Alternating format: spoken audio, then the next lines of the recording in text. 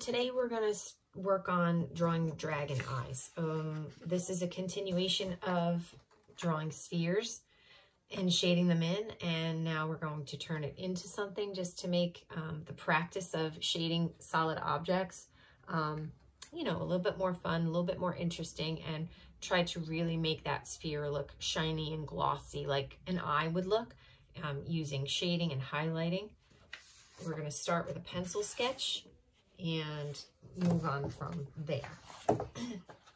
You'll need a piece of paper, you need a pencil, and you'll need an eraser because you are going to make some adjustments. You are going to have to fix some things or change some things. Sometimes when we overlap shapes, we need to erase what's underneath. Every time I draw these dragon eyes, they look a little different. So here we go. So drawing a circle to start with to create a sphere for the eyeball, you might want to keep your hand steady on the paper, not in midair. And I like to put my pinky up for an anchor. And then what I do is I start moving my hand before I even put my pencil on the paper. And then I just start to draw concentric circles. And I think you can see it. I'll draw a little darker, but you should be doing this very lightly, making really light gray lines, okay? So that you can change it if you don't like the way it's coming out. So it takes a little practice, but if you keep your pencil still and you just move your hand in a circle, or your arm, my elbow's moving too, you should get a nice circle, okay? From there, we want to start to create the opening of the eye, around the eyeball, okay? And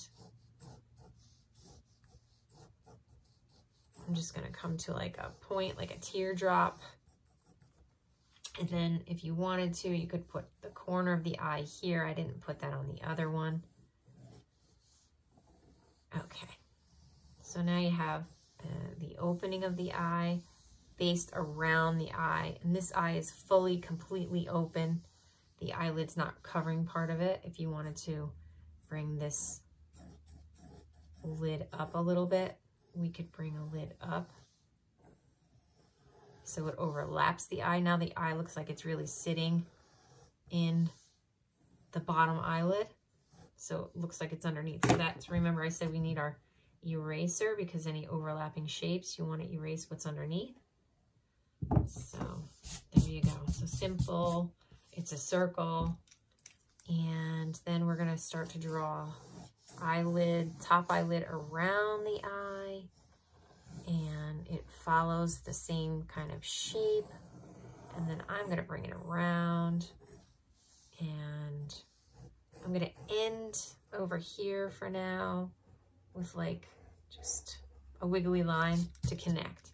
And then I might even add some more wrinkles into the eyelid area, create another fold of skin, okay? Then I might want to throw in some spikes. And in this one, I drew these, I started to draw some scales, and then I started to draw some spikes, large ones coming out. But let's try some skinny ones. So we can even have them come out of here like eyelashes. So if I do 3, first I'm starting with 3 lines. And then I'm going to turn them into a very long, skinny cone shape. First, I'm going to draw a second line to give it a thickness. So it's like a thick eyelash growing out of the skin. And then I want to round the bottom. So now it looks like a curvy cone shape. And I could even put like another shape around it to make it look like it's more raised off the eye, the eyelid, okay? Again, erasing, overlapping. So anything you overlapped that's underneath your shape, you need to erase. Okay, so it looks like it's really popping out because you don't see the lines running through the back of this. And the next thing I would do is figure out my pupil for my eye. So I know I want it to be in the center of my eye. So I'm going to draw just an X or cross this way. And I'm going to draw like a diamond in the middle of that. And I can, once I like this shape, I can make the outline a little darker. I want it to go almost to the top and almost to the bottom, but not quite all the way down. And then I'm going to draw another circle here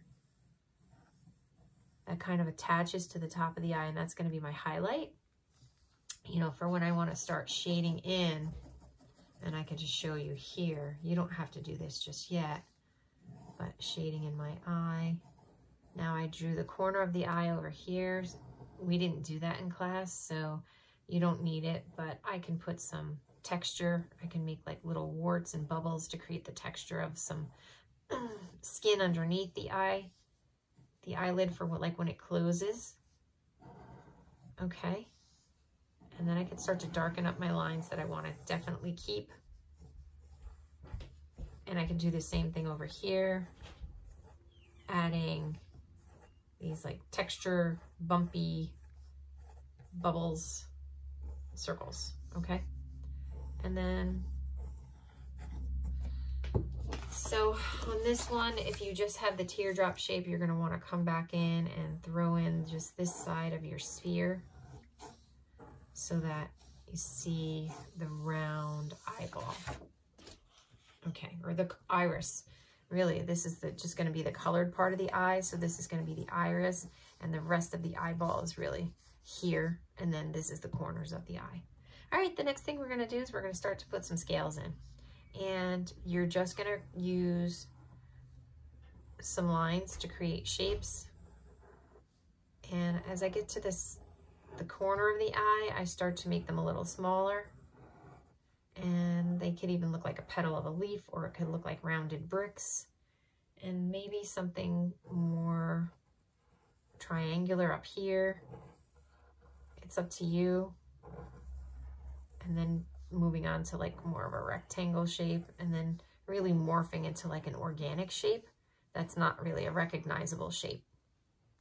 These don't have to touch, these are overlapping, so you can leave a little space in between some of these, but then you can start creating some scales that touch, like bricks or rocks in a stone wall, and then just alternate. So that's one way to make some scales, okay? This is another way where you just take your lines and you start to alternate them, and they can start to get a little bigger and bigger as you go. So now I'm gonna just put it in time-lapse mode so that I can finish the sketch,